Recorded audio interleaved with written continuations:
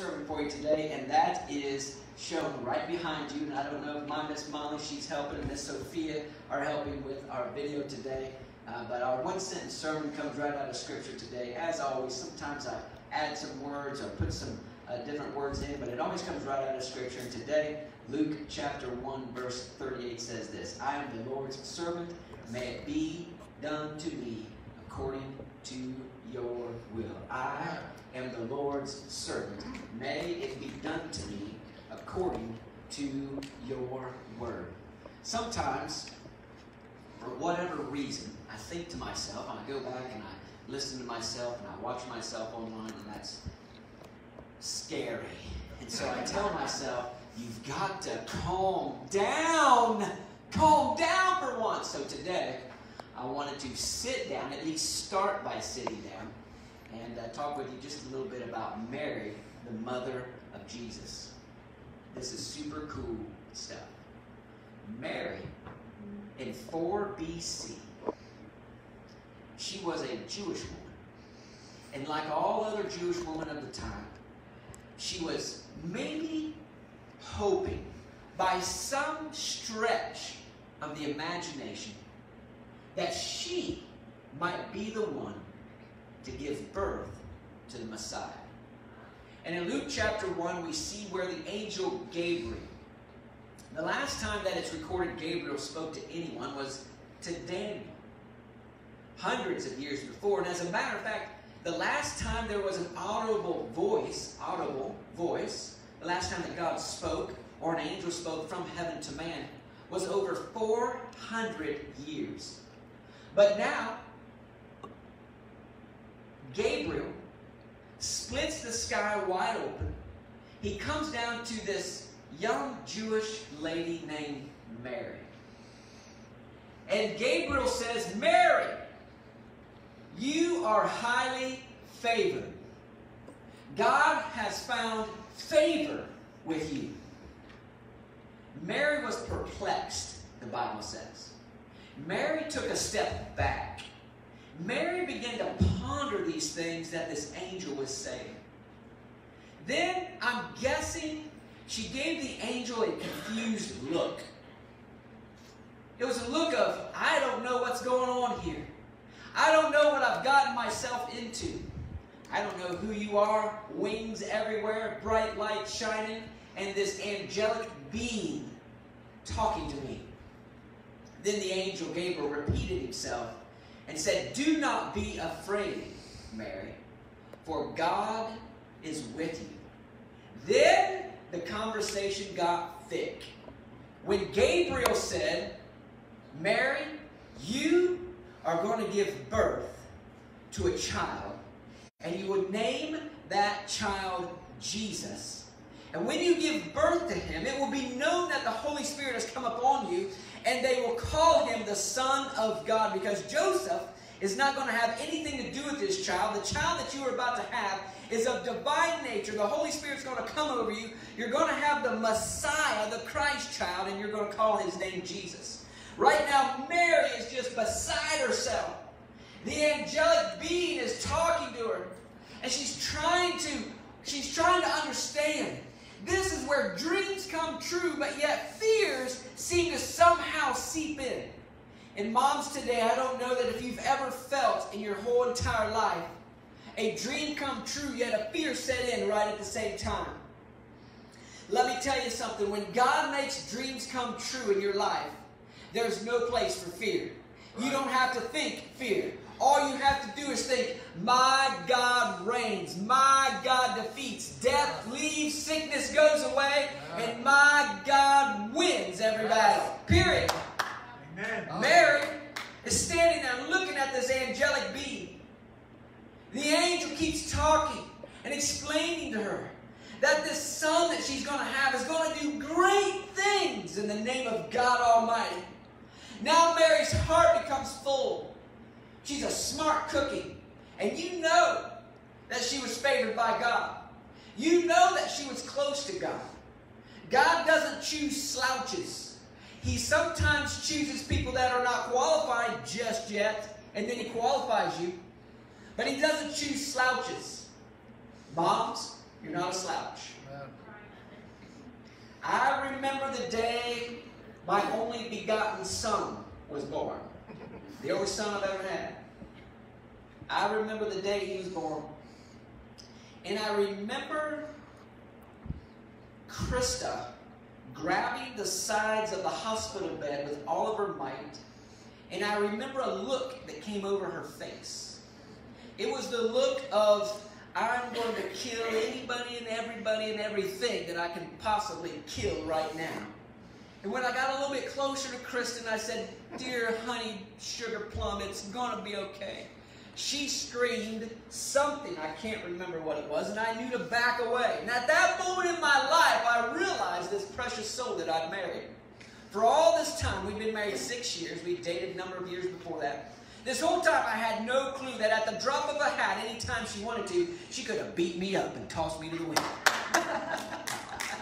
Mom, thank you for giving birth. No small feat right there. Now, Mary, she's contemplating these words the angel is saying. She's thinking to herself, I wonder if this can be. This can't be. No, this is not reality. Yes, this is reality. And then Mary makes this extraordinary statement. And moms, this is the statement I want you to make to your God and your Father today. I am the Lord's servant. Amen. May it be to me today as you have said, as you have directed, as you have guided. Moms, we're in the middle of some kind of world crisis, whatever you want to call it. Some of you have been home with your children for weeks on end. It feels like forever. These little people that you've given birth to are now, what are they, 2 years old, 1 year old, 16 years old. They're running around the house like chickens with their head cut off. Won't do their homework, won't go to bed on time, won't wake up when you want them to. Eating you out of house and home. You are still the Lord's servant. And those precious people in your life, I'm telling you, God has great plans for them. Yes. Because of you. Amen.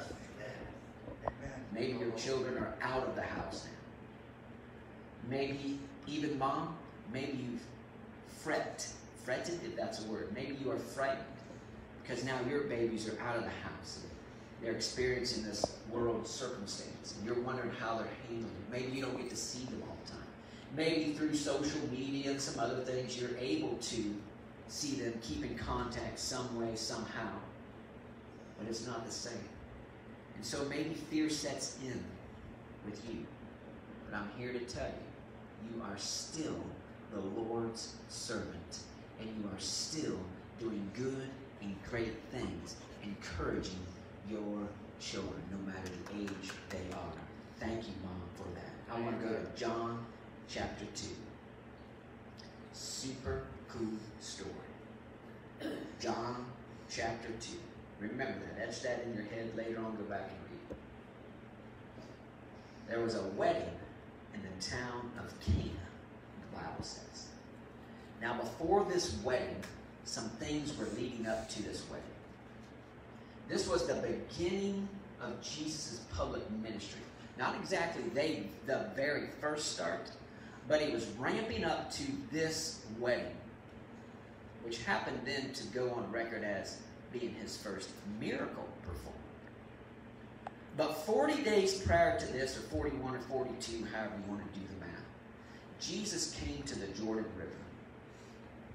John the Baptist baptized Jesus in water.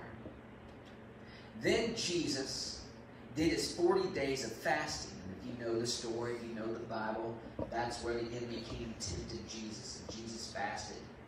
Jesus not only survived, but he thrived through that fasting 40 days. And that's a whole other story. We can talk about that another time. But now, the 40 days are over. And Jesus comes back to Galilee. And he comes back to the region where the Jordan River flows through. And he comes right back to John the Baptist. And as he comes walking to the river, John the Baptist, in John chapter 1, makes this extraordinary statement when he says, there is the Lamb of God, the one who takes away the sin of the world. When John the Baptist drops the hammer with that statement, it is one of the most weightful statements in all of Scripture. And right there, for the first time, we get a declaration of who this man was that Mary gave birth to 30 years ago. The Lamb of God, the one who takes away the sin of the world. Now Mary is able to begin to see her son's life, begin to see her son's life flourish in what God Almighty intended it to be. Mom, today, if you have to wait 30 years or 60 years, whatever it may be, until your son or daughter begins to flourish or comes into their own, you hold fast, you hold tight, you do what you have to do because you are the Lord's servant. May it be to you as what God has designed, as what He has directed. It can be a long life for some moms that I know, waiting for children, waiting for husbands, waiting for people around them to get right. Mom, you can look at somebody around you and just say, get right. You have permission to do that. Get right. And of course, Jesus didn't have to get right. But now, Mary, the mother of Jesus, is watching her son come in to his own. Then, the Bible says, in John chapter 2, the next day, after John the Baptist makes this statement, then Jesus goes to begin now to select some disciples. He starts with a few. He starts collecting some people around him. The Bible says that Jesus chose us. He chose his disciples. They did not choose him. Then the Bible says, on the next day, now we're at John chapter 2. On the next day, Jesus and his new friends, his disciples, go to this wedding in Cana. It's a Jewish wedding. Friends of Jesus' mother, no doubt, because she had a lot to do with the wedding. She cared much about the bride and the groom and the in-laws and the outlaws. Don't tell me you don't have outlaws. She was very concerned for the family. She loved the family. In those days, a wedding feast would last days on end. We're not exactly sure, maybe 3 days, maybe 7 days. It lasted a while. So when you were invited to a wedding, you basically took a vacation and you went to a wedding celebration for days, all put on by the bride's parents. At this wedding, when you got to the wedding, you expected to eat well, drink well, sleep well, and then eat well, drink well, and sleep well. And then eat well, drink well, and sleep well. And then eat well, drink well, and sleep well. That's all you got done doing for 7 or 8 days. It wasn't long into this wedding when all the wine dried up. Jesus is at the wedding, enjoying himself. He's a special guest. His disciples are there. When the wine runs out, Mary, the mother of Jesus, goes to Jesus and says, son, the wine has run out. And Jesus says, the Bible says, he called her a woman. That must have been appropriate, I'm sure. It's not language that I use around the house. He said, lady, woman, mom, what does that have to do with us? Now, at that point, you can take a guess at a lot of things, but moms have that look about them that you know what you should do next. And mom apparently looked at Jesus, looked at the wedding party, looked at the servants. She looked back at Jesus, gave him one last glance, turned around, and looked at the servants or the servers, the waiters and waitresses, who were serving the wine and food, and she said to them, "You do whatever he tells you to do." Mom, in your life, right now, I want you to know that you are the Lord's servant. And I want you today to begin to have faith like Mary had faith. Yes. She had faith that something big was about to happen long before the Apostle Paul wrote down the words in Hebrews chapter 11. Well, the whole faith chapter is right there in 11. But this particular chapter in this verse, Hebrews chapter 11, verse 1, talks about this faith as something that we can't see, but we know it's there. It's confidence. It's assurance in the hope that we look forward to, knowing that what we can't see is all around us and in us and through us, and it makes big things happen. And Mary knew that Jesus could make big things happen because she had faith. Yes. Have you ever thought about what urged Jesus into his ministry was the faith of his mother? And he said, "It's not my time, but moms know best." And she said, "It's time." And Jesus, he's standing in front of about 6 stone cisterns, or buckets, or cans, or whatever you want to call them, and they would hold 20 to 30 gallons each of water. These were for the purification process of the Jewish people. These were containers for water. This water for purification was simply this. Think of it as it was something to wash your face and wash your hands. It was a physical purification for the Jewish people to participate in, for all kinds of different things. Actually, go back and read about it, research all this. Pretty cool. The super cool thing about this water that was to belong in these canisters was they had to come from a mikvah. I think it's M-I-K-V-A-H. That mikvah pool of water had to come from a live stream. It had to come from a live body of water. So when the servants would take these canisters, 20, 30 gallons apiece, to go out and get water for the purification process, they had to go to a live pool, a mikvah. They had to go to a place to where there was a natural spring. They had to go to where there was rushing water. They had to go to where somewhere there was live water. Good, healthy water. That's the point. Jesus says, "Fill these up."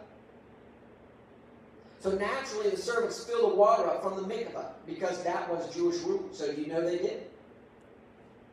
You know they did because the family wants to put on the very best for all their friends and family. So they're going to make sure they mind all their current custom P's and Q's.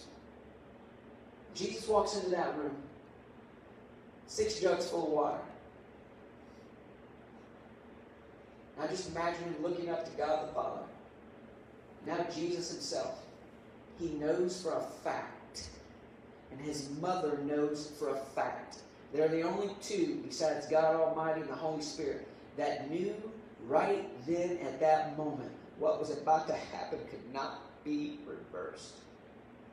And they knew that as soon as he performed this miracle, it would expose him as the Son of God. And at that point, the fight would be on. Jesus standing there. The water come from a mikvah not too far from the wedding feast.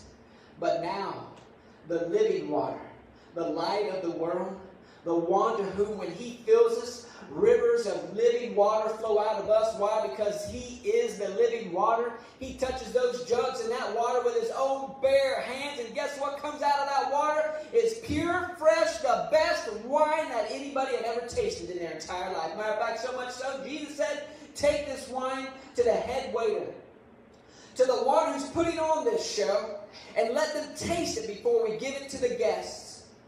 The head waiter takes a sip of that wine and he calls the whole show to a stop and he says, "Most people, most in-laws," that's so funny to say. I wonder if he said that. "Most in-laws would have served the best drink first And when the senses are dulled, then they bring out the second best drink first. In other words, they serve the best wine first, but after a while, when your senses are dulled, then they give you the lesser wine last, because who cares? Let me just be candid with you. You wouldn't care. And everybody knows it, and everybody knew it then, and that's how life is done. That's how life's still done. But that head waiter takes a sip of that. He says, this wedding feast has been going on, and I expected the best wine. I expected great wine, and it's been good. But this new wine is the best ever that I have ever tasted in my life. And at that point, that head waiter had no clue that right then, those in the wedding party that knew that they had run out of wine, they knew that Jesus had performed a miracle. They knew that now they were staring at the Son of God, Mary's only begotten Son, or first begotten Son, God's only, Mary's first. Mom, have faith today. Have faith today. You're looking at that pitiful child right now that's driving you nuts. And that husband, he dresses like a horse and eats like a cow. Have faith today. In God Almighty. I think it's okay today to have faith in the children you've given birth to. Yes. I'm being a little sarcastic because it's more than okay. I want you to be excited about those people that are in your life that you've given birth to. Those closest to you. If you want to see change in their life, begin to pray and have faith. Dear God Almighty, bring my loved ones into their own. Today, Mom, if it's you that needs to come into your own, I say this with all love and respect, and pray today and say, Dear God, give me the faith that Mary, the mother of Jesus, had. That today I'm going to come into my own. That next Mother's Day comes around, I will have a crowd of people around me that call me blessed. You know, Moses' first miracle was to turn water into blood. That's a super cool story and a lot going on there. You know, the last plague that Moses left Egypt on was the death of all firstborns. And now comes Jesus.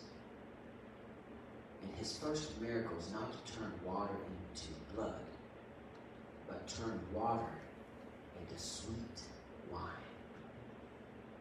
Jesus is saying lots of things.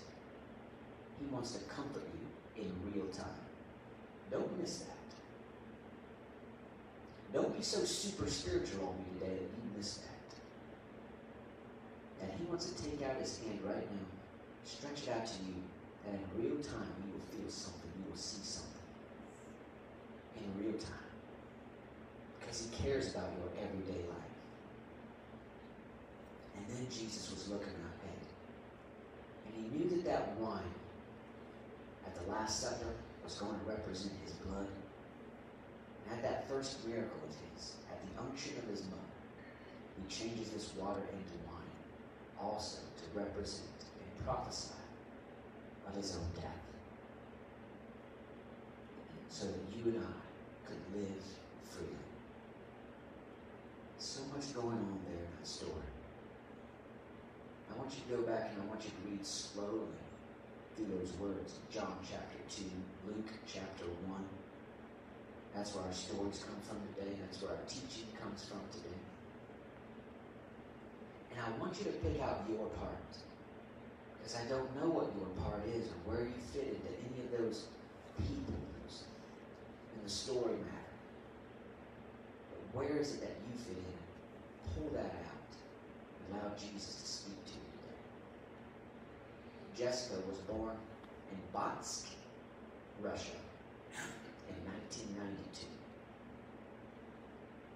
Her mother was 16 years old at the time. Her dad was 17 years old. They were not married. Jessica's mother gave her up for adoption to an American family living in Baltimore, Maryland. The American family was faith-based. They loved God. They loved Jesus. They really believed that this young lady was to be theirs. Jessica was born disabled. From her knees down, she had no bones. She did have 3 toes on one foot. She was adopted at 13 months old, and in the United States of America, thousands of miles from home at 18 months old, she had both of her legs amputated. She began to grow, and every time she would grow, they had to cut more bone back from her legs and put on new prosthetic legs. She says it was the most excruciating process. So growing for her wasn't something that she looked forward to. She resented God. People kept telling her at church that God has a plan. Jesus loves you. You're going to reach the world around you at least.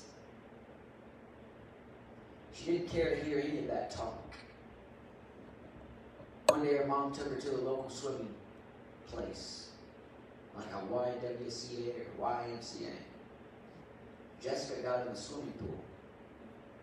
She started swimming very well. It came by natural instinct to her. With just a few lessons, she was doing very well. Matter of fact, she won a city championship before too long, swimming.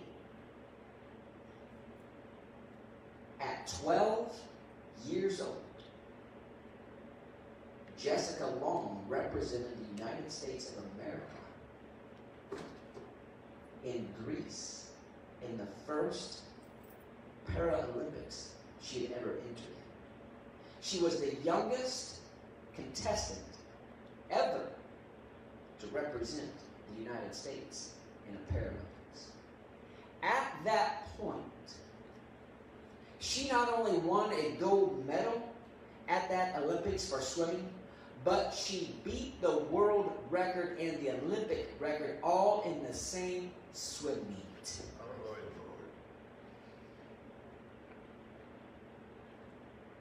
In 2012, at the London Games, somebody told her that they had found her biological mother, who happened to live in Siberia. Jessica thought to herself, I want to go see my mom. She wasn't sure that her mother would want to see her. She wasn't sure for why her mom gave her up. She was actually very sure that her mother gave her up because she was disabled. Because maybe she was ugly. Maybe she was less than. Maybe she was a throwaway. Jessica takes one of her adopted sisters with her to Siberia. They ride this long train ride out into the middle of nowhere in this little tiny village. Jessica says, I still remember going up to my mom and my father's little purple house. Jessica says, I still remember when my mother came down off the steps, off the porch, come walking around the sidewalk, crying her eyeballs out, and embraced me without saying a word. And then after a minute, her mother said, after years and years and years and years, she said, I'm so sorry I gave you up.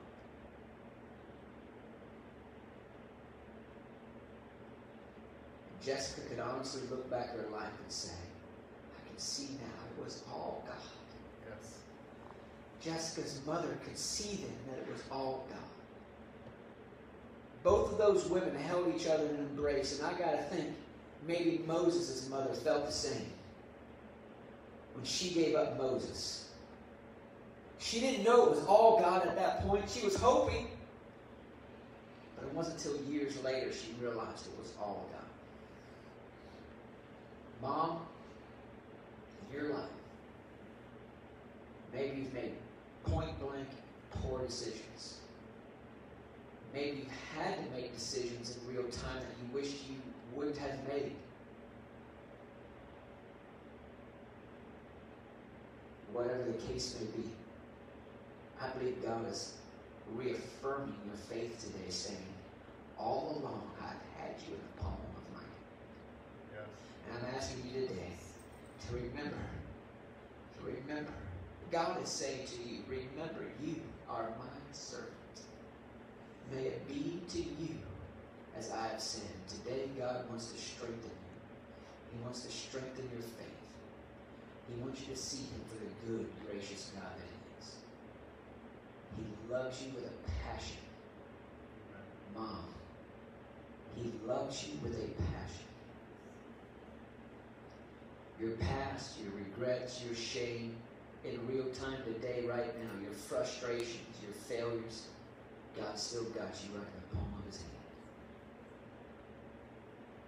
In the name of Jesus, I pray right now for our moms, whoever may be listening live and who may be listening to this recording. I pray that you will strengthen us all, each and every one. Allow us, Lord, the ability, the strength to recognize you for who you are. Give us faith like Mary, the mother of Jesus, had faith, that we learn from Hebrews chapter 11. Faith is not what we see, but it's what we don't see. It's the hope and it's the conviction of what we know is there, which is the power of God Almighty. Yes. Help us to know what Romans is trying to tell us, that if God is for us, who can be against us?